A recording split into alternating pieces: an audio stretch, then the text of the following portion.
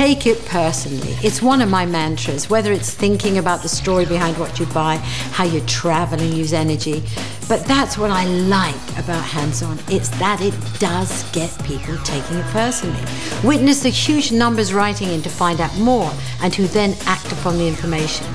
Well, in this week's program, there's quite literally plenty more food for thought. We highlight several stories about projects that safeguard the environment, do the poor a power of good, and have the potential for replication here and overseas. So keep watching to see what you can do.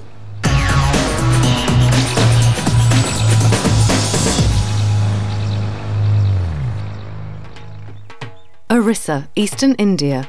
The fertile land and temperate climate should be good news for farmers. Yet these forested hills are home to some of the world's poorest communities. Most rely on their orchards and livestock to survive. And while harvest surplus could be a source of income, these small-scale producers have little bargaining power in the market.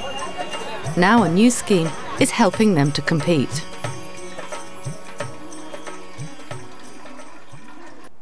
Here was an area which was very difficult. Traders, the processors were not coming to this area. People from this area were not going out. A lot of problem of terrain, transportation, communication, and all these things were there. Still, we wanted to prove that even in this kind of situation, a post-harvest project can take place and these people can be linked to the markets and they can earn better profit. Although India has a vast rail network and good trunk roads, many tribal people live in remote areas where getting to market is difficult. I've just walked 14 kilometers. I brought 60 kilos of turmeric. I can get higher prices from elsewhere, but it's too far to travel. Having travelled long distances to the markets, most sellers don't want to carry goods all the way home, so they're forced to sell at whatever price they're offered. International Development Enterprises, IDE India, supported by the UK Department for International Development, DFID, has found that processing produce is the best way for farmers to make a profit. It adds value, and because it's processed, the goods can be sold further afield. We organized and managed this skill development of tribal women particularly, because they were involved in collection and cultivation and sale of these produce. We scanned technology around us and found out what is the most suitable for these tribal women to comprehend, adopt and use. So these women were trained in value addition. The women pool their harvests and work together in cooperatives which sell the finished products to benefit all the members. I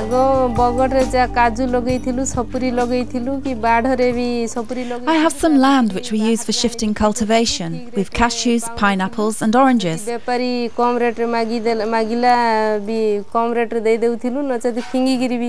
Before we were selling to the distant market and not really getting a good price. Since joining this project and learning about the technology, I'm now earning better money.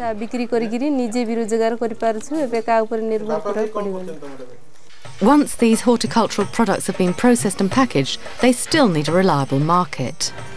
IDE has not only sought out individual shop owners, it's also coordinated with OMFED, the biggest dairy cooperative in the world. OMFED will sell the produce in its shops nationwide. Some of the women now earn 5 times more, and their income is no longer dictated by the seasons.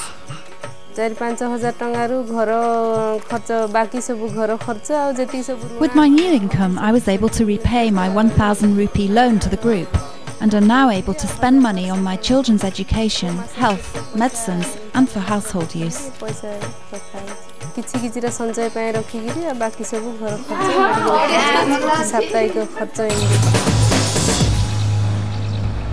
Nigeria, West Africa.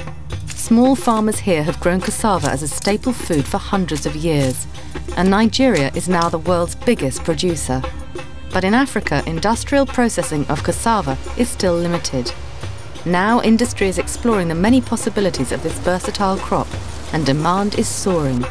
At the same time, disease-resistant varieties are boosting productivity, giving farmers a chance to generate serious income.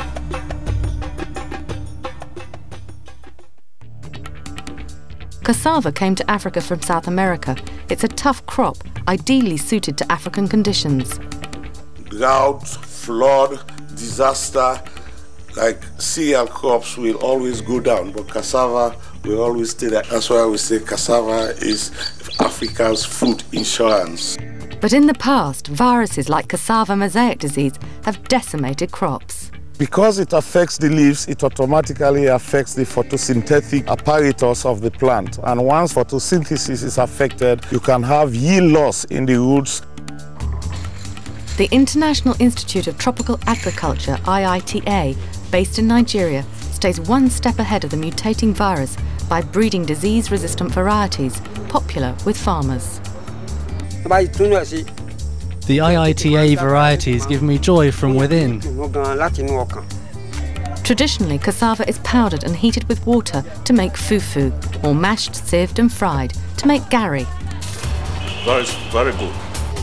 By processing in rural areas using methods developed at IITA, value is added to the crop, bringing much-needed cash to remote villages like Ayamayong in Cross River State.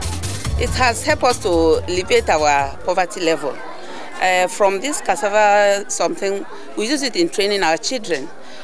And then also the level of our women here has been promoted.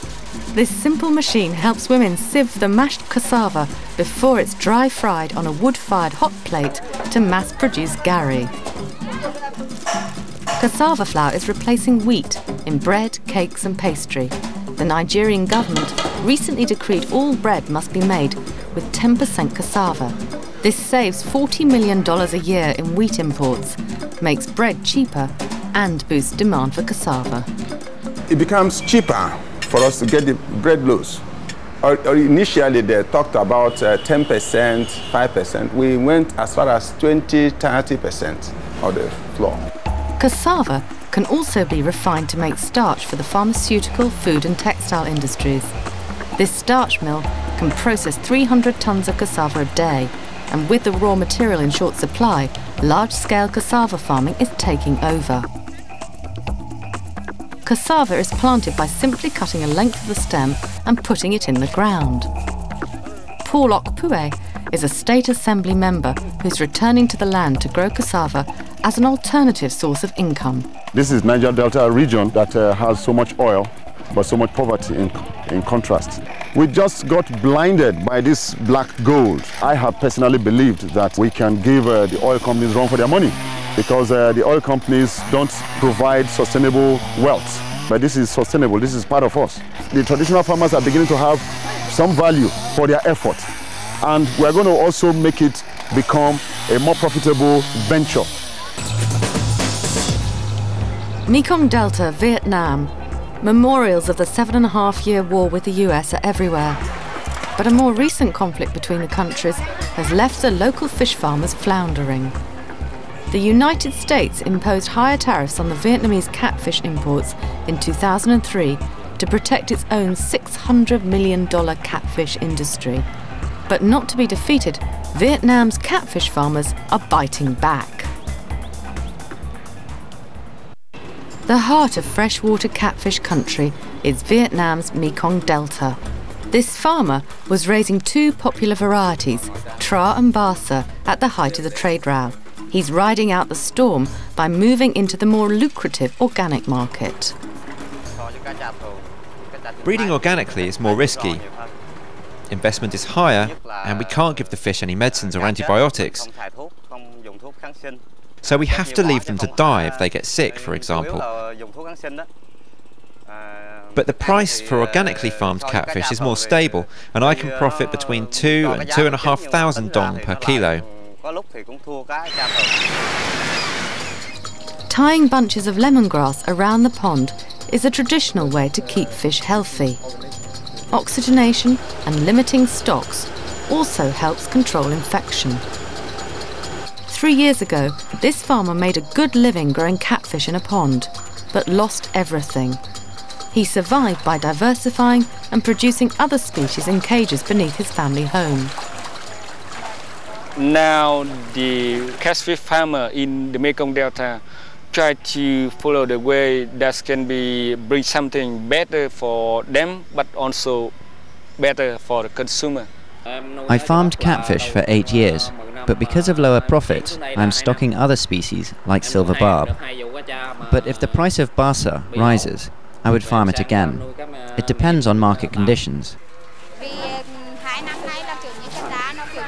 Of course, we as breeders have been affected as it's prompted people to turn to alternative species such as red snapper, common carp or tilapia, so my family has had to change our stocking breeds too.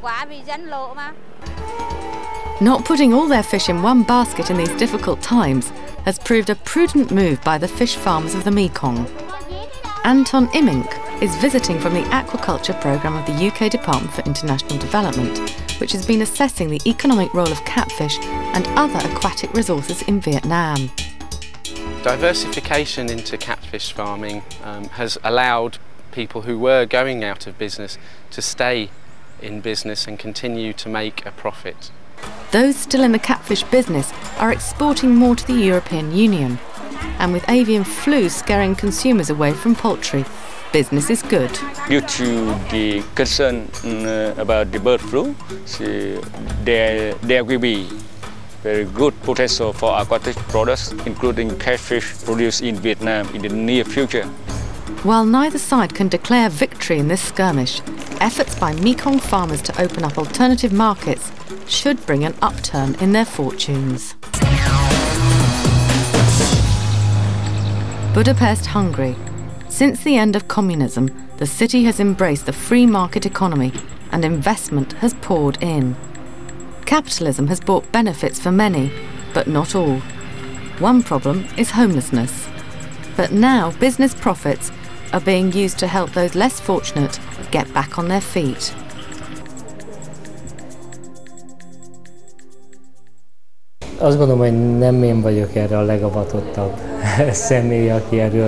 In the communist time, what they wanted was for everyone to have a job.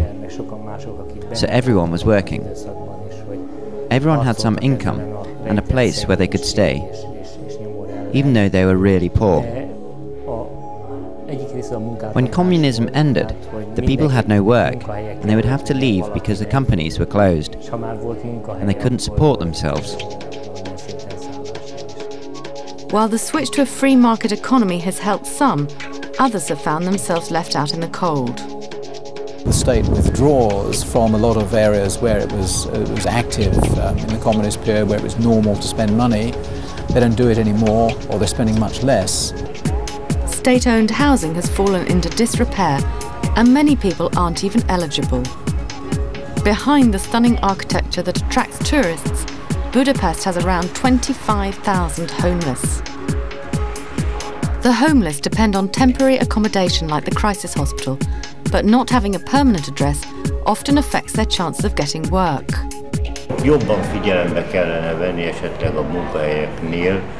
Maybe employers should take homeless people who wish to work into more consideration.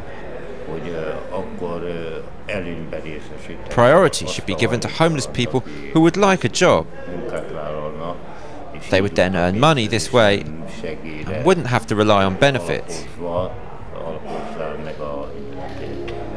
Now a scheme from the Diatores Foundation, supported by the Vodafone Hungary Foundation, is breaking the vicious spiral and helping those who dropped out get back into society.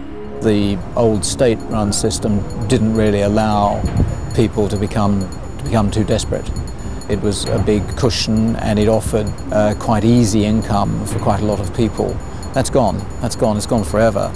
But the real issue is getting them back into housing and into work and into a social situation which they can sustain for a long period. Giza and Chilla Horvats used to live at the crisis hospital. They even got married there, but thanks to the Diatores programme, they secured work as cleaners and can now afford to pay rent for their own apartment. It's peaceful here. We are more peaceful and more free. There are no restrictions. We can come and go freely. So from this point of view, it's better.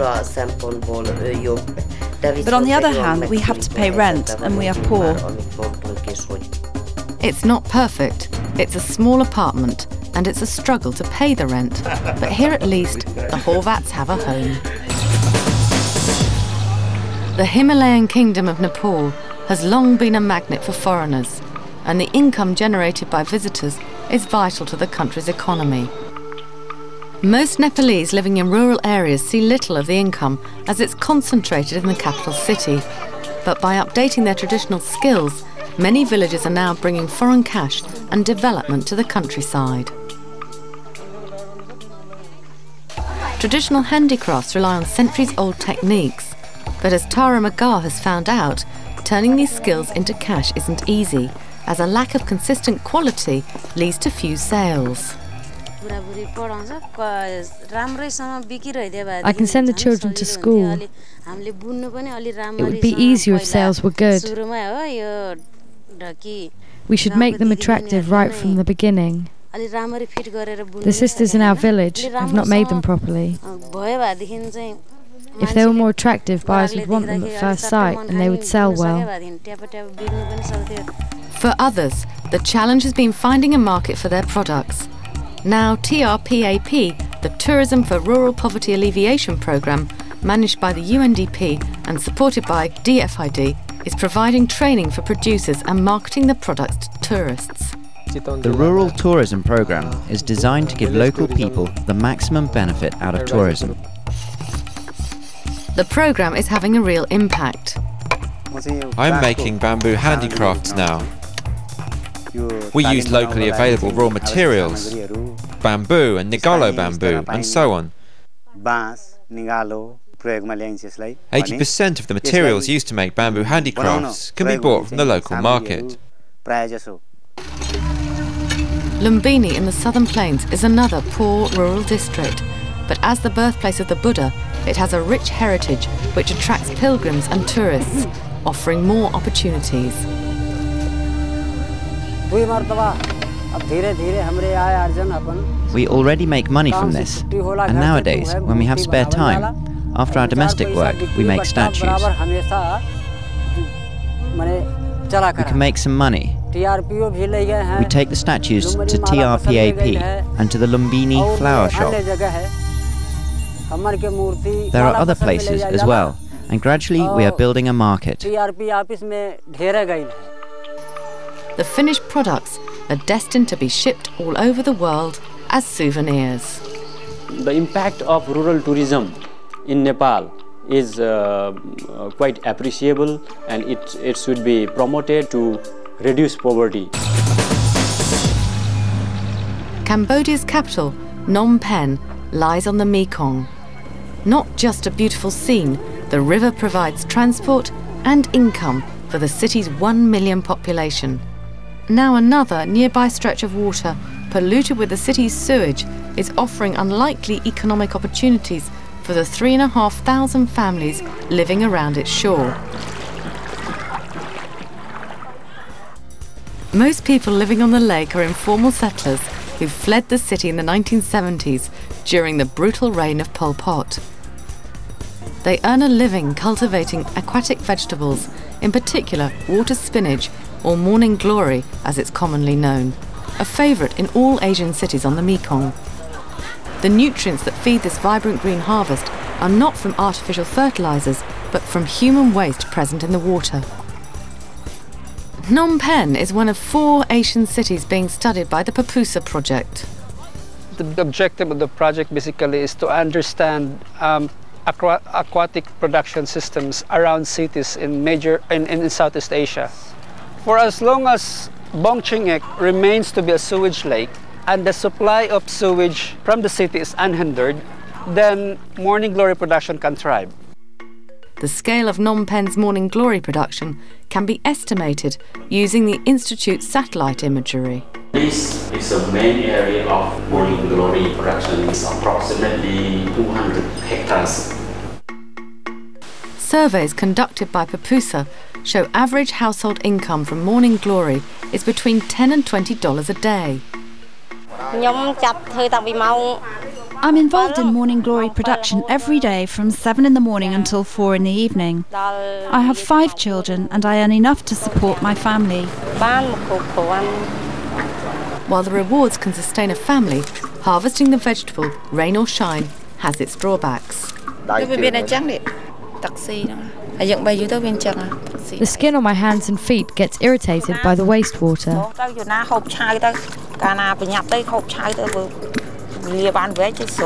I eat it both fresh and cooked, but it tastes best when fresh. I've never suffered from diarrhea or stomach problems, even when I eat it raw.